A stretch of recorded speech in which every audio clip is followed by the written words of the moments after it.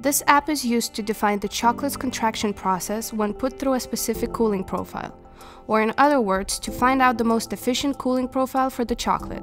To execute a line simulation test, a log of the chocolate's temperature in the cooling tunnel must be made using a data logger.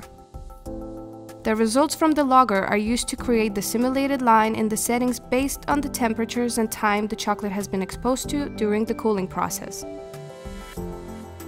Please note that the temperature set in the settings is the cooling temperature of the cell and not for the chocolate. It is therefore important to set the temperature lower than desired to make sure that the chocolate is cooled to the right temperature.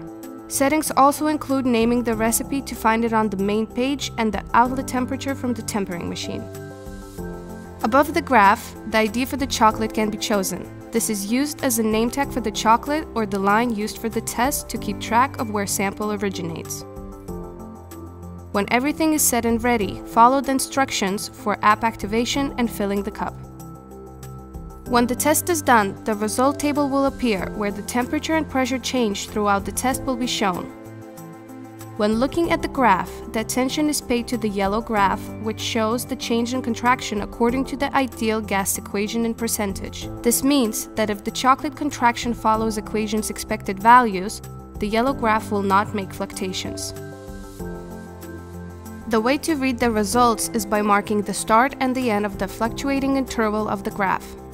These points provide the basis for the times at which the chocolate can be exposed to certain temperatures. Before the first point, the chocolate doesn't make any crystalline contraction. At this stage, the chocolate should be cooled slowly to ensure that the chocolate is kept liquid until the crystallization phase. Between start and the ending point is where the crystalline contraction in the chocolate happens. This is where the hard cooling of the chocolate takes place. When the yellow graph stops fluctuating and steadies, this means the chocolate has finished its crystalline contraction. By this point, there is no need for further cooling and the temperature is raised to the desired final temperature for the product. Make these alterations in settings and start a new test. By continuing to calibrate the settings by this guideline, you will eventually get the ideal cooling profile for the selected product.